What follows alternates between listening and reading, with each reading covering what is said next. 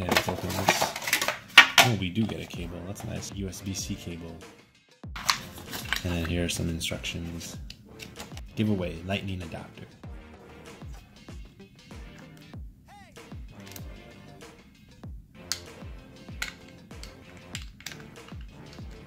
Probably because my hands are greasy.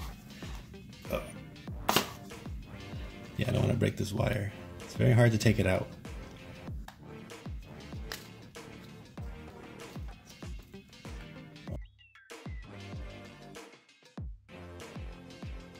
And for a quick comparison, this is the size comparable to just a regular credit card, and it's almost as big as it, so it's pretty compact. So a couple things I wanted to say is to turn it on, you just press this button here. Press it once and you can see that these two lights are showing, and there's 4 dots. 2 right now shows that it's half full. And when you plug it in and you start charging it, you can actually charge it from this port and this port. This one is bi-directional, so power can come out and can come inside. This one is only one way, it's power in. The instructions do say that these 2 cards are 2.4 amps max, which is actually pretty fast.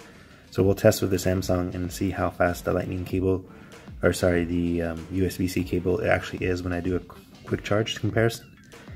And yeah, to turn this off, you just double tap it quickly.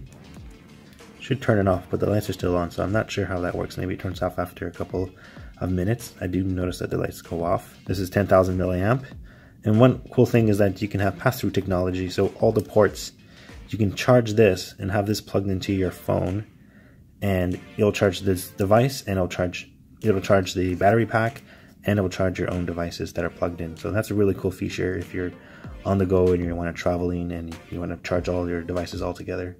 So this is great for my GoPro, because this uses USB-C, and I want to charge this in between shots when I'm on my trip. So I'm going to be using this a lot when I'm traveling for this device, and phones obviously. This should give you about 2.5 charges for a regular like Samsung 9 phone or something like that. Okay, let's try. Let's use this official Samsung cable and see if this can support fast charging. Okay. It's still doing regular charging, so I don't think it matters what cable you use.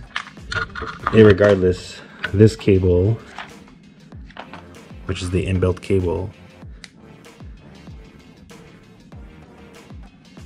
is showing the same amount of charging time as the official Samsung cable plugged into the output using this which is supposed to support fast charging as well, and the cable that it comes with.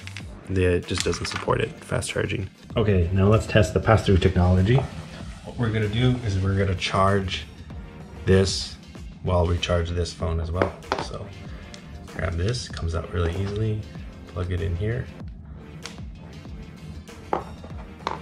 Okay, so this, it's charging, it'll take about 56 minutes, so no difference in time. This is charging too, and it's plugged into here.